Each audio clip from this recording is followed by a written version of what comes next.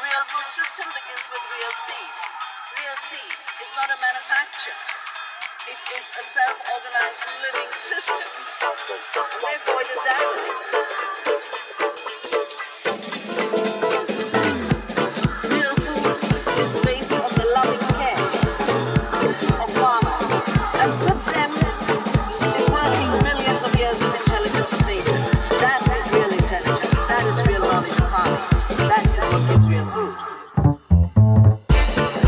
Real food tastes good. Real food looks good. You know in real food who grew it.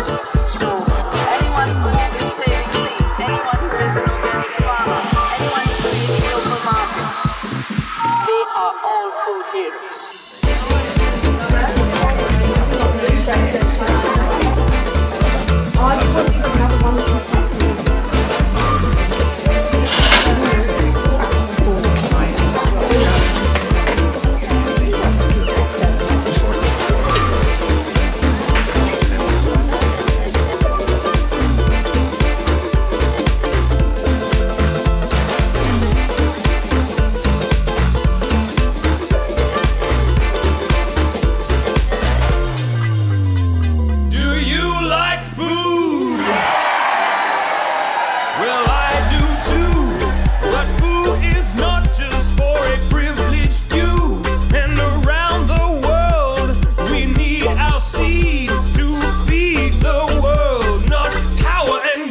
So we gotta say hey, hey, ho, ho. It's been a nursery since about the early 80s. When we took over, it had been vacant for 2 years. All the infrastructure is rotting and rusting and dying, and it's all concrete. So we wanted to grow food, so we've had to bring everything in on raised beds, or down in there, that was all road base and weeds. So we've had to form beds there and make our own soil and remove the weeds. We've tried to do everything we can with recycle or repurpose gear. So nearly everything you see in the place is been salvaged from landfill. We're up to about 12 tonnes that was diverted from landfill, put back into use, producing organic food. All of it's been done by hand without any machines.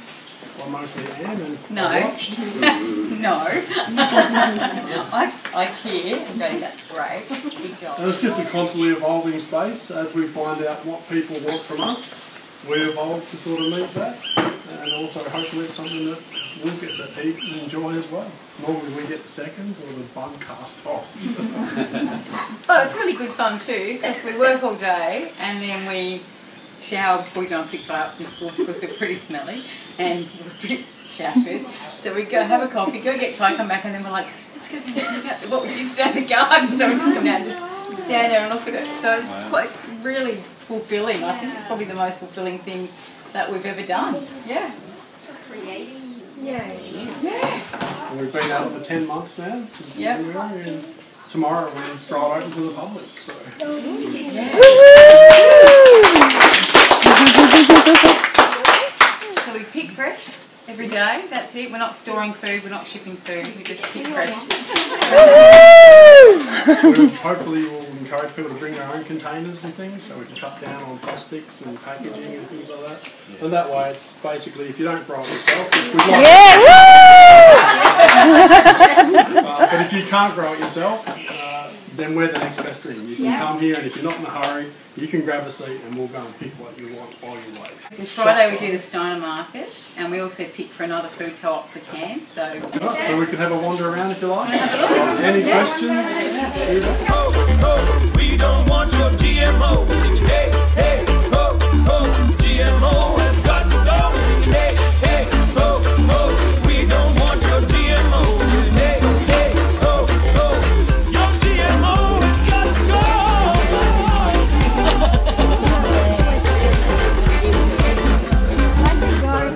We have to find solutions like that because we can't grow on. It's moving madly.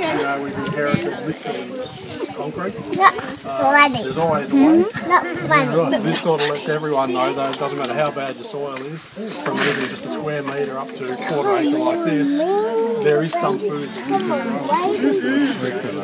And where did you get the soil? The soil, we had this soil made for us. Okay, well this one here doesn't have much soil. This is actually a light composting bed that we've built. We've got river sand on the bottom for draining, and then we filled it up in 5 inch layers of green matter, and it's only had about a 2 inch layer of organic soil on top. And how long did you leave it? Did you just plant straight in it? Straight into it. Because what happens is most of the stuff, as the water comes through it, ends up inside these, so you don't have a build-up of too much nutrient or anything like that. It all gets sucked into the bale, so it keeps it fairly balanced. All the soil in the bags, we've had to buy that, but we've had it specially made for us because not many people you can walk into their landscape supply place and go, hey, I need 50 cubic metres of only organic soil. So it's been a work in progress where we've had it made for us and we can get certain amounts at certain times, that's it. We're at the point now where we don't need to do that. We can enrich our own stuff. And in probably the next rotation or generation, we'll actually be taking soil out of our raised beds because we're creating soil out of these bags all have That's what it's supposed to do. perlite's just an expanded rock. The beautiful thing about perlite is while it adds drainage to the bottom, it also actually retains moisture.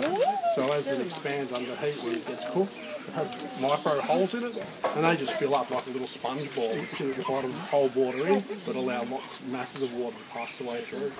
So again, good water retention, things like that. So it hasn't been watered for over a week. Oh, look at that, it's wet. Wow. And if anything, it's probably too wet. Because for centuries we've saved our seeds and they have grown to meet our needs. 2 rotations of these growing at the moment, so these are just coming to their end, and the ones right down the end are just starting, they're only a couple of weeks old.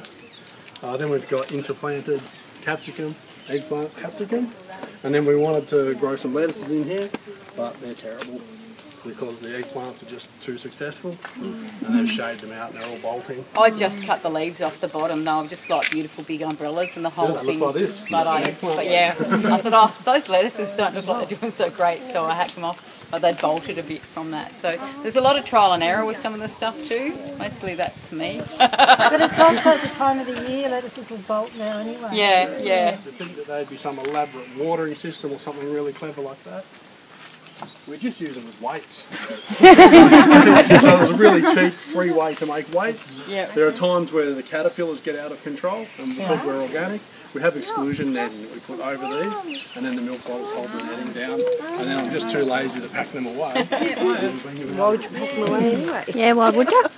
So that's all. It's just a free way to hold down our net. That's it. We were using You wood. can It buy wasn't these very pins that cost successful. $7 each, or you can use milk bottles. Yeah. And then you can empty them out in the That's lake. it. And sometimes when I haven't wanted to turn the pump on to water down here and I need to give something a drink, I just go, oh, there's a milk bottle, we can water it. That's done, yeah. If you sing them, just One put a string through the company handles. is trying to take control to modify and commodify our food bowl. I don't know if anyone knows much about how they produce strawberries on a commercial scale, but they have a list of foods that they call the Dirty Dozen, and they're the 12 foods that get the most chemicals in the world. Strawberries rank number 1 on that list.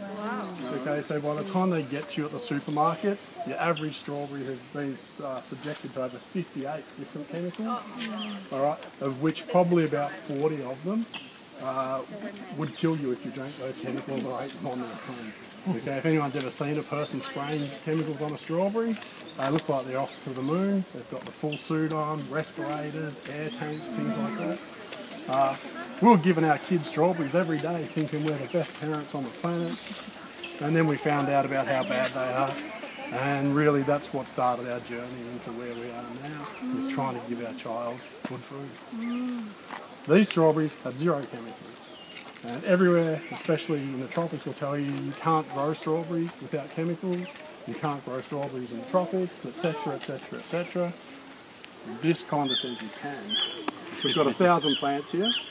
They're all organic, there's 0 inputs to these, other than the old Pyganic every now and then if it gets out of control for us. Pyganic, it's the only certified organic pyrethrum. Okay, And I'm normally covered in mosquito bites when that gets put on, which we've only ever put it on once. But because I wanted to make sure I came in after the bees had gone to bed, so I'm in, yeah, so it's very late, like about 5:30, 6 o'clock. So by the time the mozzies are full swing, that's when I've been here. But yeah, that's the only thing. Where did you get your organic?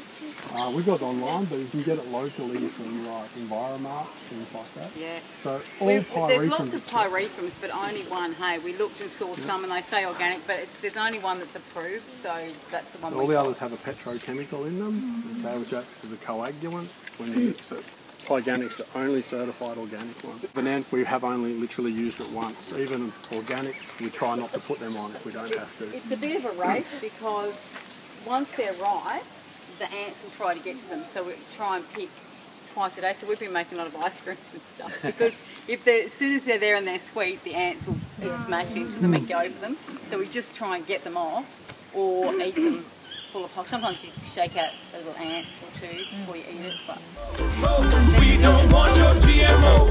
Hey, hey, ho, ho. The GMO has got to go. Hey, hey, ho, ho. We don't want your GMO. Hey, hey, ho, ho. Your GMO has got to go.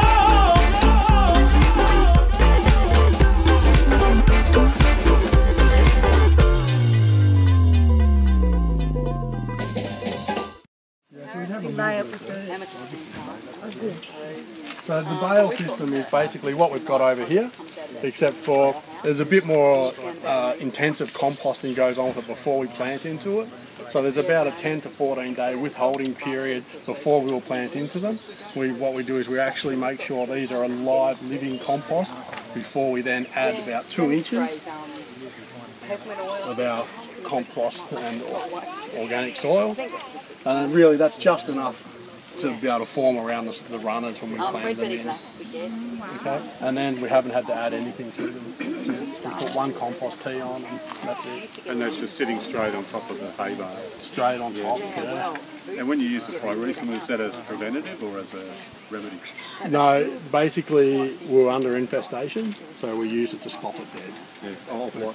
Yeah, of small caterpillars and also little hoppers, which were, it was quite a while ago before I was starting to set fruit, and they were actually damaging the leaf so much that they were stunting the plant growth.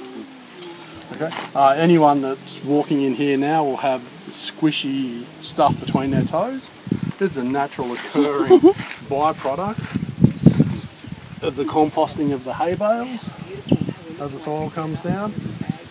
This is what fertilises our Kangkong, which is down our wastewater channel that we'll see in a minute, and you'll see what it does for that and why we don't clean it up.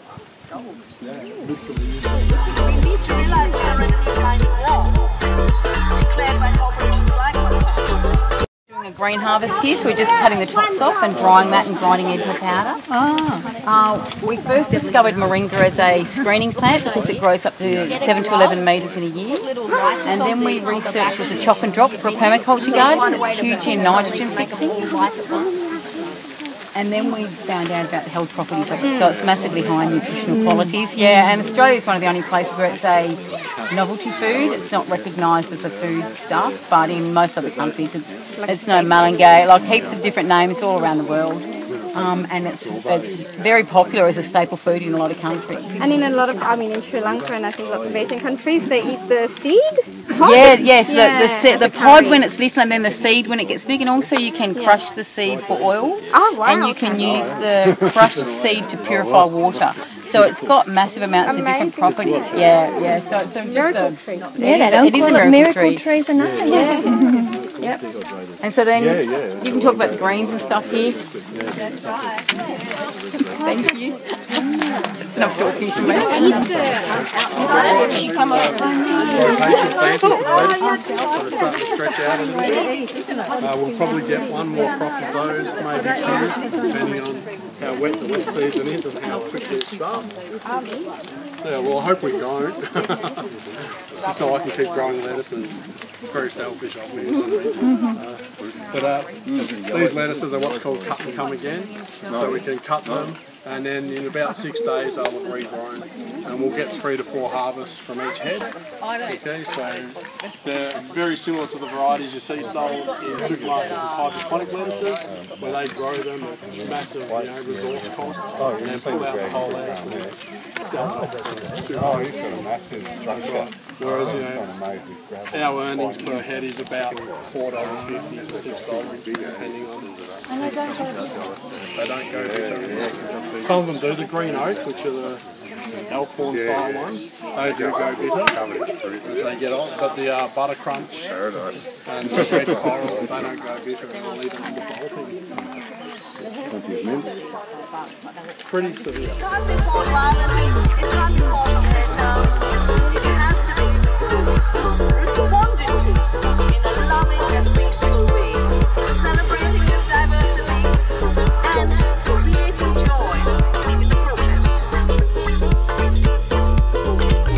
The reason our movement is strong is we are not feeling miserable. We are growing gardens with joy, we're saving seeds with joy. Find the seeds of freedom and protect them, and grow the gardens of hope no matter what. For every seed saved and every garden created, we are not just cultivating good food, we are cultivating a new community and a new society. So together we must grow, and together we must stand, and together sow these seeds to regenerate this land. So spread this call, this SOS, to save our seeds, 'cause we need nothing less than food for everyone. Save our seed freedom. We need food for everyone. Save our seed freedom. Yeah, we gotta say hey, hey, ho, ho. Yeah, right. So how do you sell it as a cut? Yeah, so what you'll do is, once it's at harvest stage, like we'll harvest the leaves and stems and sell them to the right restaurants Oh, that use it while it's growing to them. As separate products or? No, well, we'll sell them separately. They are 2 different products, and you'll have to do that really to make it worth its while in this sort of space. Then 18 months to 2 years, and again, because this is the first, there's no books to go on or anything like that. I've done the only wasabi growing course available in the world. And there's just no precedence for growing it in the tropics. There's none. So everything's sort of suck and see. I mean, we may be harvesting the rhizomes in a year. We may be harvesting them in 3 years. We don't know. Yeah. But when you do, then you lose the whole plant. And I suppose you'd be looking at trying to sell them locally too. wouldn't Oh, you? absolutely, yeah. Just to keep that freshness, yeah. There's some innovation happening in the No, rainforest. that's Hey, hey, ho, ho, your GMO has gone.